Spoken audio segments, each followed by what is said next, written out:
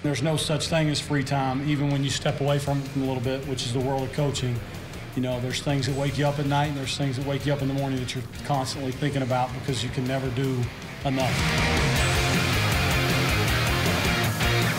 Welcome back. Pete Byrne and Bennett Wise with you. Notre Dame will certainly look different on offense this year. Of course, a new veteran quarterback, Sam Hartman, who we're going to hear from in a little bit. He's certainly a big reason for that, but there's also a new play caller, Bennett. Yeah, Tommy Rees left Notre Dame for Alabama in January, prompting a highly publicized search for a new offensive coordinator, which led to the Irish promoting Gerad Parker, who will continue to coach the tight ends while also adding the responsibility for overseeing the entire operation on offense. That he will. I had a chance to chat with Parker during this training camp about his offensive philosophy and the growing relationship with his new quarterback. I know you guys collaborate a lot as a staff offensively, but how have things changed for you over the last few months in terms of the amount of time you're investing into what the overall offense looks like? Well, a lot. I mean, it's a good question. That's the biggest difference, right? I mean, you quickly learn as you've seen other great ones do it or be around it, and then when you're thrown in it, like the job really is to coordinate. Like, what does that really mean? I think everybody in our business thinks plays, and they matter, but you're really just trying to make sure you help guide and give direction to a great staff. And I'm not just saying that to try to make sure it hits right for you all, it's the truth. Like, we have a great staff, guide and direct the staff, and then let them do their jobs and work. And there's a lot more time put into that than there is some of the other stuff that you're used to doing. And then there's no such thing as free time, even when you step away from it a little bit, which is the world of coaching. You know, there's things that wake you up at night and there's things that wake you up in the morning that you're constantly thinking about because you can never do enough. So it's a lot. In a very positive way, it's a lot. Now that you know who your quarterback is, you know who your primary running back is, you're starting to put the pieces in place. What do you think this offense looks like?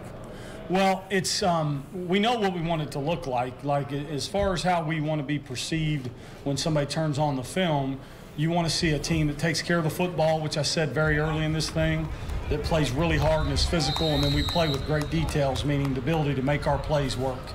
And so that's who it's going to define us. Like, we'll always resort to those first and live our creed through them. We want to be able to run the football, be a physical team, and then give the ability for our players to do what they do. Well, your personnel, I mean, starts with your quarterback. He's obviously a good one. In terms of just on the field, like, what is he really good at? Well, there's a lot to be said about experience and being in it. He's been in the fire a lot. So I think there's more than anything for all of us the ability to handle failure as much as success. So when you're around a guy that's been as many fires as he has, he's been able to learn that balance. So I think with that comes an ultimate respect. Now he's built trust throughout the summer. I think that's the difference for him. He's built respect by being here. Trust is earned. He's earned that right. And we've also got a great locker room around him that it's embraced it. How much do the two of you collaborate?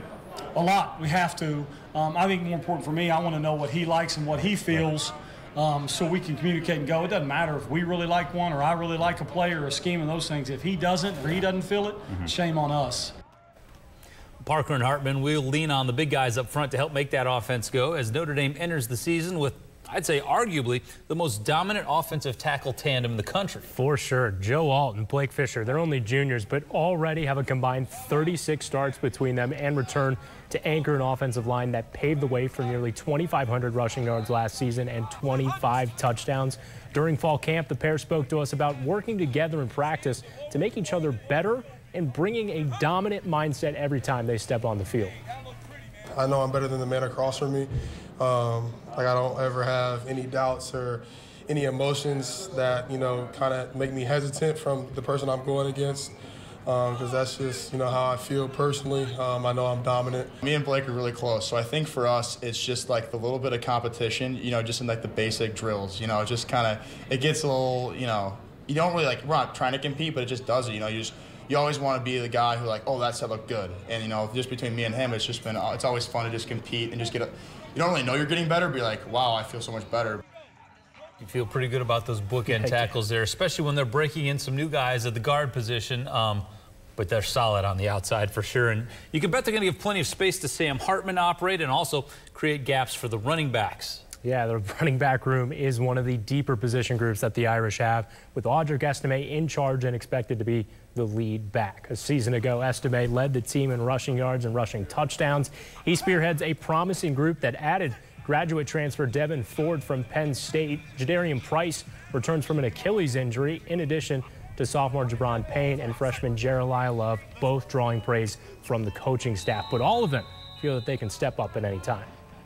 Everybody can do everything, and like I said, you can't take a day off, and so it's good when someone's out and you put somebody else in and you don't miss a beat. I've always been a leader growing up, so it's just something I just step in and can pretty fluently, and we have a lot of young guys that have a lot of learning to do, but I'm also a guy that needs to do a lot of learning. But I just try to come in every day with a positive mindset, lead by example, and try to be a vocal leader too. I'm Pete Byrne from WSBT-22 News. For more Notre Dame stories, like and subscribe to the WSBT-22 YouTube page. Thanks for watching.